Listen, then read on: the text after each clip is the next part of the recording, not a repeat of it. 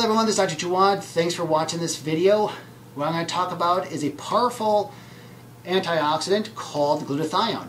Now, we make glutathione in our liver, but as we get older, due to stress, due to diet, maybe autoimmune diseases, we're not going to produce enough. But before I talk about that, if you're new to my channel, thanks for watching. If you haven't done so already, please hit the subscribe button down below, and next hit the bell notification.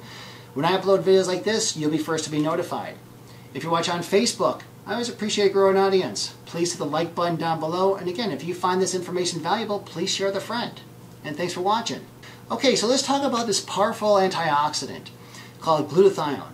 Now, we make glutathione in our bodies. However, if we have a poor diet, if we're chronically stressed out, if we're on medication, we will deplete the production of it. And one of the functions as an antioxidant, as our cells work, it produces a byproduct called free radicals. When we build up the free radicals in our body, if it's too much, then it takes over our body and we don't feel good. So glutathione, powerful antioxidant, is a sulfur compound. We make it. It's made by L-glutamine, L-cysteine, and glycine through the liver. Now, if you have poor liver health and if you want to supplement, there's two ways we could do it. Either you could take N-acetylcysteine, NAC for short. So N-acetylcysteine is a precursor for glutathione. So what it's going to do is going to increase the circulating glutathione in the body already.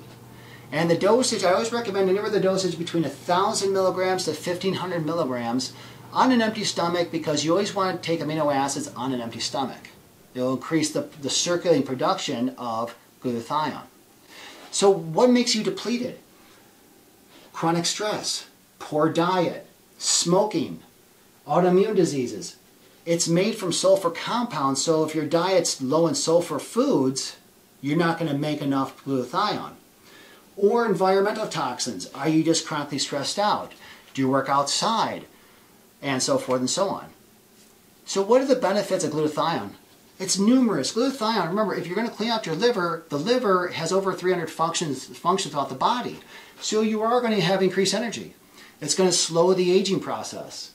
It reduces muscle and joint dysfunction. You know those muscles and joints that just hurt all the time? Well, probably because you have low glutathione. It helps detox the liver and the cells. It helps flush out all the free radicals. So in return, it's going to improve skin. You're going to feel better. You're going to have improved immune system function. Yes, you could take N-acetylcysteine, but I always say look at your food, look at the diet. Stay away from these inflammatory foods: wheat, gluten, dairy, soy, and peanuts. Those will deplete the body of anything.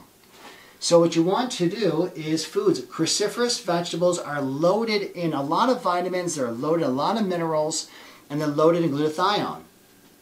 Potatoes, melons, grapefruit, and strawberries. These are all essential foods that will help your body not only clean out the free radicals, but also to make all those cells just appreciate the good nutrients. But in addition to it, it's going to take care of their liver health.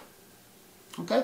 So I hope you enjoyed the video. If you have any comments, please leave them down below. I'll see you next time. Be good.